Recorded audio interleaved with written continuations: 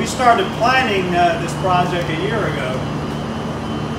We built staging a year ago, a summer ago, to do the checks of the systems, the areas that needed work. That resulted in documents that we gave to the shipyard to execute upon.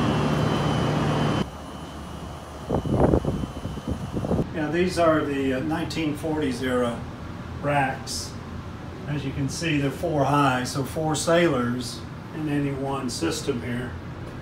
I guess the best rack would be this one, as it's easy to get in and out, perhaps this one. But imagine sleeping on these and look at the mattresses here.